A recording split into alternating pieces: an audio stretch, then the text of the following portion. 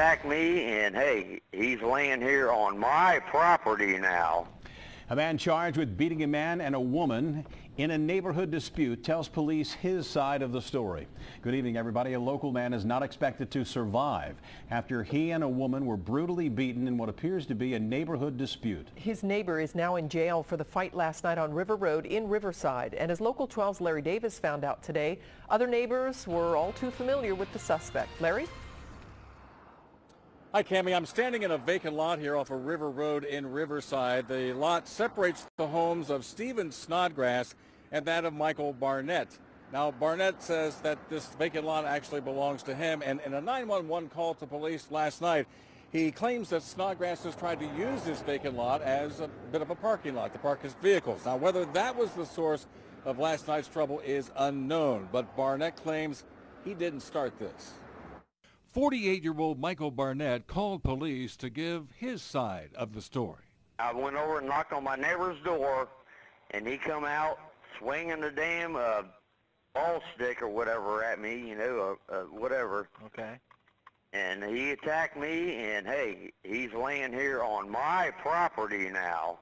Barnett did not say why he went to his neighbor's house or what transpired after the fight at the front door. He said he ran back to his property to get away from Snodgrass. Barnett explained how Snodgrass ended up on the ground on his property. I'd punch him in the damn head. Okay. I'm bleeding down my damn arm here. I'm across the street. I think she's dead. In another 911 call, a woman driving by says she witnessed an attack on Patricia Temke. This is a crime, and I did not like seeing what happened. That was a victim of a woman being hit with a shovel over her head. Neighbors say Michael Barnett was well known in Riverside.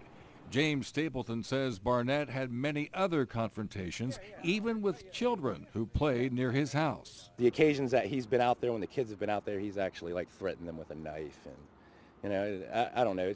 We've actually contacted the police on the matter before, where he's made the threat, and all they've done is just come down and kind of talk to him. Stapleton says Barnett was a neighbor you tried to avoid. You can just see it, he looks really angry all the time. The neighborhood violence has stunned longtime residents like Judy May. I'm really shocked. I don't want this to continue our neighborhood.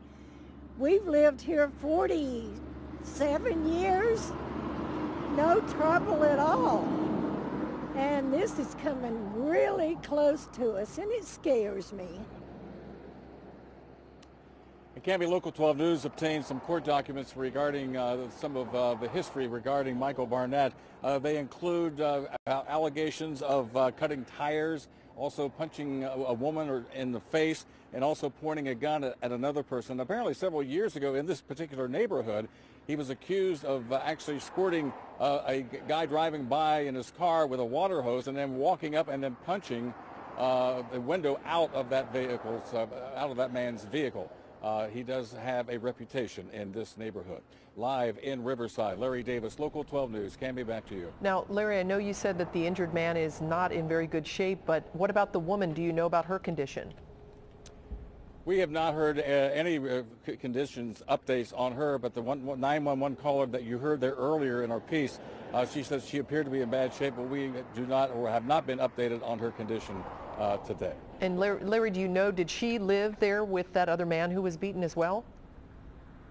That's what we understand, but that has not been confirmed by police as of yet. Okay. Larry Davis, thank you. Michael Barnett faces 2 counts of assault. He is due in court for arraignment tomorrow.